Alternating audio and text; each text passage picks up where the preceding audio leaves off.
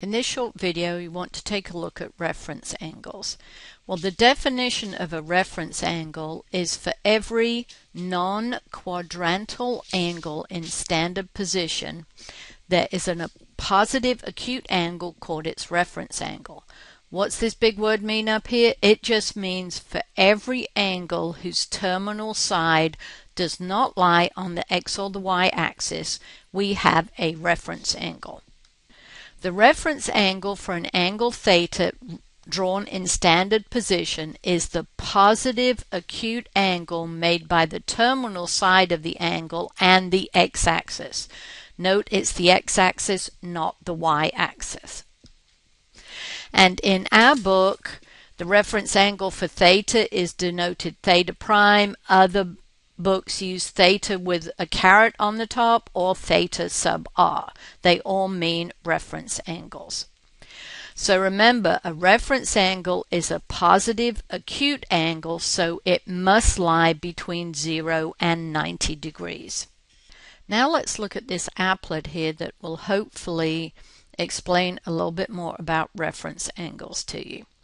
Here is my angle. Its initial side is along the positive x-axis, and I'm going to rotate in the positive direction, so I'm rotating counterclockwise. So here is my terminal side. My angle is 20 degrees, and we're in quadrant 1. So let's make our angle a little bit bigger. So here I have an angle, again it's in quadrant 1, here's my angle, and the acute angle the terminal side makes with the x-axis is 60 degrees too. So as long as I have an angle that's less than 1 rotation, I'm in quadrant 1, the angle is equal to its reference angle. So if we go over here in quadrant 1, the reference angle is equal to the angle as long as it is less than a 1 complete revolution. Now let's go back here and make our angle bigger. So now I'm in quadrant 2. Here is my angle. Initial side, terminal side. My angle is 130 degrees. This is the reference angle. The reference angle is the acute angle the terminal side makes with the x-axis. So where did this 50 degrees come from? Well, remember the angle, if I go all the way out to the negative x-axis, I've got 180 degrees. So to get this angle, the reference angle, I do 180 minus my actual angle. So in quadrant 2, the reference angle, this angle here, is 180 degrees all the way to here, minus my actual angle. Now let's go over here and go into quadrant 3. So now you can see my angle is 240 degrees. It rotates all the way around to here. Here's my terminal side.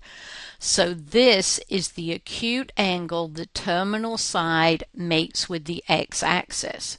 So in this specific case, my reference angle is 60 degrees. Well, how do you get 60 degrees in this case from the actual angle? Well, if you notice, this from here to the negative x-axis is 180. So we subtract 180 from 240, we're going to get our 60 degrees. So here is the formula for finding the reference angle in quadrant 3. To find this angle, it's the whole angle minus 180. And lastly, let's go into quadrant 4. Here's my angle. Here's 300 degrees. I'm in quadrant 4. Where's my reference angle? This is the acute angle the terminal side makes with the x-axis. It is 60 degrees. And how do I get that from 300? Well, remember, a complete rotation is 360. So to find the reference angle in quadrant 4, we do 360 minus the actual angle theta. So I've given you the formulas for finding all of the reference angles. I don't think you really need to memorize them. I think once you draw the angle in standard position, I think it's fairly obvious from the picture how to find the actual reference angle. The most important thing about finding your reference angles is to always draw the angle in standard position.